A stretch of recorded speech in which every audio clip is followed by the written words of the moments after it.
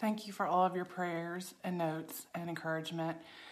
I have been diagnosed with cancer, specifically lymphoma, which is a blood cancer and affects the lymphatic system.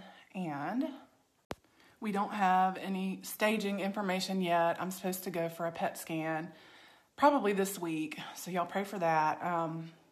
The surgery has given me some relief from my symptoms, so that's good. My mom is here helping me with the kids. Mom got here at the beginning of September for Canaan's birthday party, which she thought was going to be a 2-night stay. And as of this week, she's been here about a month. So y'all pray for her. She's doing pretty much everything, taking care of the kids. And we don't know my specific treatment plan until after we have the PET scan, but I have met with the oncologist, and I know that treatment will most likely be chemotherapy. And generally for this type of cancer, it's about 6 cycles, about 3 to 4 weeks apart. So roughly 6 months. Again, that could change if it has spread anywhere. Coming to terms with chemotherapy. Like, y'all, I never thought I would be here. I never thought this would be me. Like, I've literally had no health issues up to this point. No surgeries until 2 weeks ago. No prescription medication even. Like, this has all been very hard to come to terms with. So I do plan on trying to work.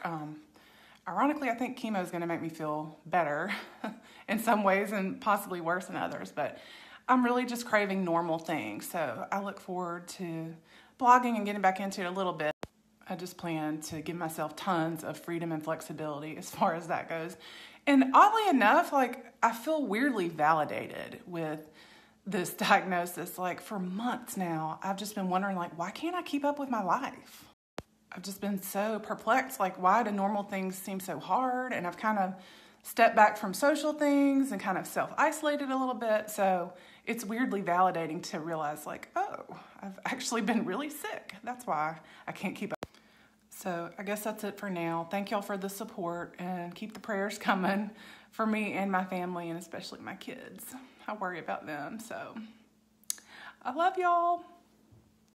Someone asked a really good question in my DMs. I wanted to answer it here. What were your symptoms? So I had extreme shortness of breath, a dry cough that lasted for months, just weird sensations in my chest, itchiness, and night sweats.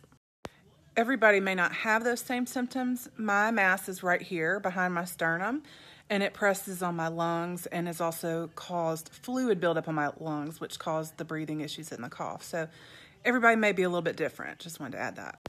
Another really good question, what causes lymphoma? They don't really know, in short. They have shown increased risk if you've had Epstein-Barr virus, mono, which I have, and they also say it can be triggered by things in the environment. So I did want to say about my symptoms. Initially, they treated me for asthma, allergies, acid reflux, thinking it was something like that, all while testing my heart to see if there was a valve problem and getting a chest x-ray, which is what actually clued us into what was going on.